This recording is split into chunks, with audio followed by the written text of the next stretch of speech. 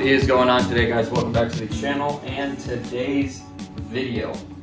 Not long ago, prior to the last event, the 3-day event, I installed half of the MTEC Shifter Spring kit due to not having the right tools for it, and now I do have them, so we're gonna go ahead and install the whole thing. And also, once I have it fully installed, talk about like, is it actually worth it or not? I saw Speed Factory's video, or FTA, I'm not sure what the name is for them anymore, but saw their video on it, and he mentioned like he didn't really notice a lot of difference in the feel, but once we get it fully installed, I'm gonna show you, it is quite a big difference, and I think it's 100% worth it, even though I only have 50% of it installed. So what do these springs exactly do for you? I'll explain real quick. They are the springs that allow your shifter to return to center. So you have one on one side, one on the other. One helps you go from second to third. It also does help with third, fourth, fourth, third. It's just much more confident. It doesn't want to go anywhere. And then also from fifth to fourth, not necessarily from fourth to fifth because you're working against the spring, but essentially it tightens it up so the channel to where you get to the gears is much more decisive. Even though I've gone by and done tons of events on the IRP without these springs, I do believe it led to a lot of unnecessary slop in the shifter and also some precarious situations fourth to fifth, which I don't know if you've ever felt that in this car, but sometimes you can catch between fifth and third, I believe, and it just crunches so unbelievable. It's just the worst sound you've ever heard in your life. So I've kind of had that problem, or I won't say problem, but I've had to be really careful with shifting with the IRP. And with the springs already installed on the one side, which is my second to third and going that way to the left, I can already tell it's just like such an improvement. I have a lot more confidence just going right into third, and I'm going to show you that in a little bit here once we have it fully installed. Now, if you do want to see the IRP in its pure form, go ahead and check out some of the videos that were pretty recent, except for the 3-day event video. Any driving video prior to that with the IRP shifter, that's just no springs in it. It is really, really short. It's a great shifter, but like I said, this I think builds in so much more confidence. So without further ado, let's get to this, install the other side. I really can't wait to do it, button it up entirely. Let me show you the reason why I couldn't install it in the first place.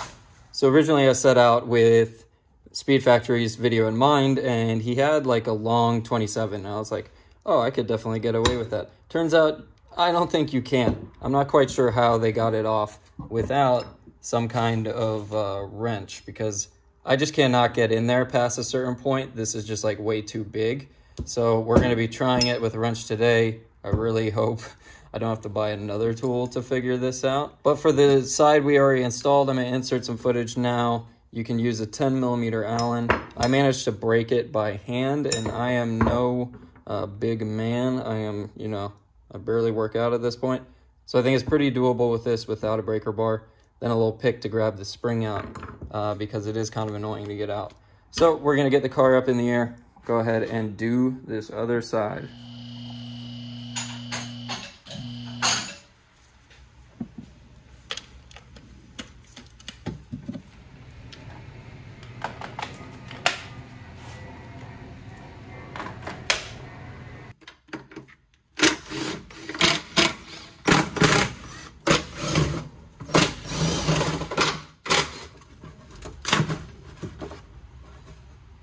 All right, guys, so on the passenger side of the transmission over here, we're gonna find the nut we need to get off, which is the 27mm. It's right back there.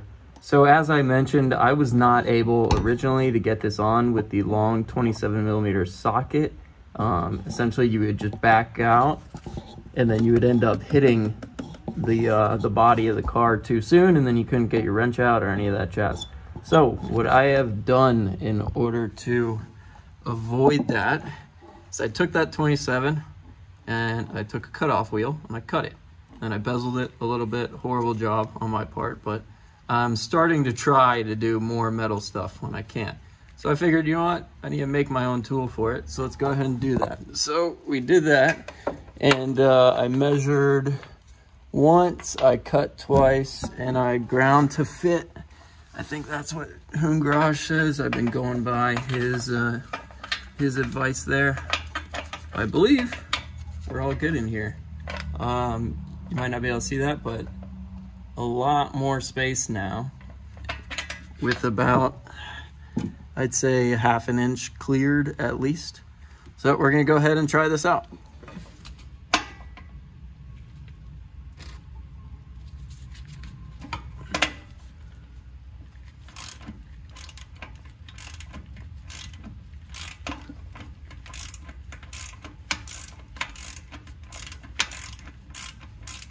All right, I'm a little bit mad at myself. Oh shit, I forgot that it's pressurized. All right, so now we have this little doohickey out of the car. This is a little captive pin type deal. So we're gonna take it out. I'm gonna try to keep all that lube in there. I know there's a little bit, it could be, I think it might actually be transmission fluid. But either which way, I want the new spring to be somewhat hydrated. This is the new one. I definitely can't tell anything on camera, but that's pretty damn stiff. This is just a little bit less. Get it in there.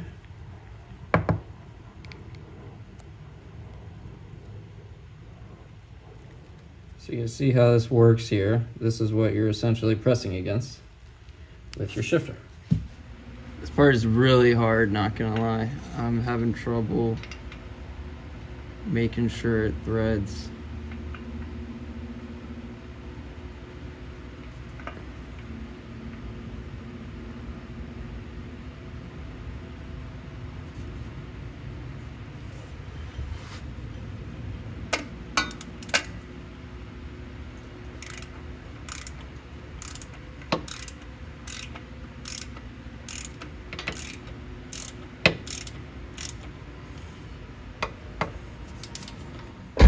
All right, guys, let's get a little test shot of how she feels.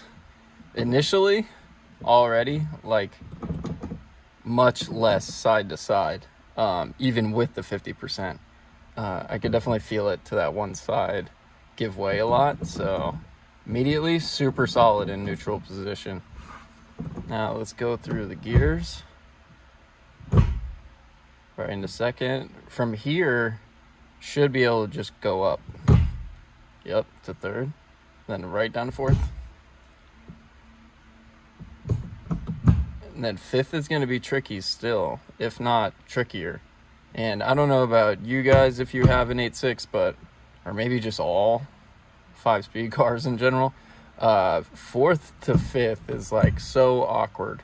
But luckily these cars are so slow, I'm rarely trying to go hard in fourth gear. So fifth to sixth, sixth to fifth, and let's just see.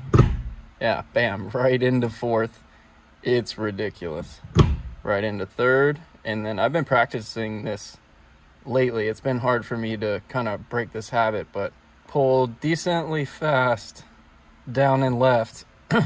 And like, I've always been reluctant to downshift into second because I always did this like neutral then come over thing. But then I realized you can kind of just, boom, second gear. So, yeah, feels super solid, even better than it did before. If anything now, I'm going to have to be careful with, like, accidentally throwing it in a third, because, like, just watch this. That's third gear. It's just so silly how easy it is. All right, guys, we're going to take it for its first test rip here.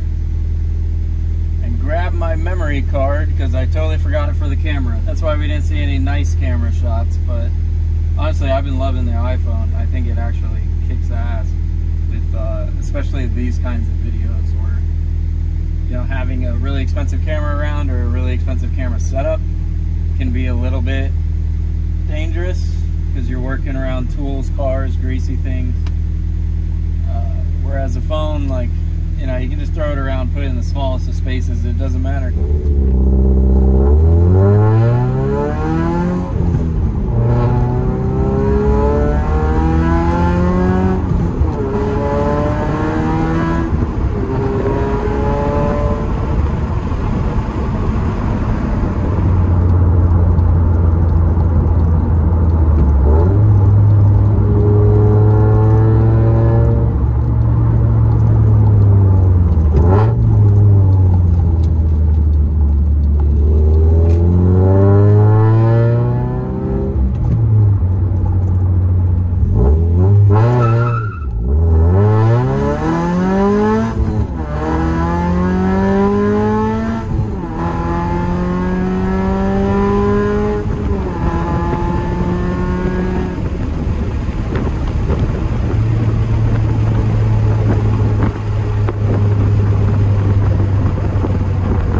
Alright guys, so that is going to be it for this one. Memory card has been retrieved, as you can see, or as you can hopefully see. I hope my camera is better than iPhone quality, but these days, literally, like I said earlier, you can get away with the iPhone all the damn time, and yeah, looks freaking great regardless.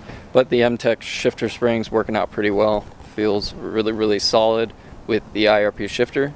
If you have any questions, leave them in the comments regarding the install or, you know, the shifter in general. If you want to see videos on the shifter prior to the springs, as I said, go ahead and look at the driving videos before the 3-day event that we just did. And also the install of the IRP is above, which that was done along with, I believe, the throwout bearing. So like quite a lot jam-packed into that one video, but regardless, I hope you find it helpful. So that is gonna be it from me, it for this video, and I will catch you guys on the next one. We got something pretty exciting coming to the garage that is car related yet not car related yet. It's just gonna be pretty fun. So I hope you guys enjoy what will be tagging along in yet another kind of hobby, in a sense, if you could say drifting is a hobby, but it's more so just like a financial mistake. All right, catch you guys on the next one. Peace.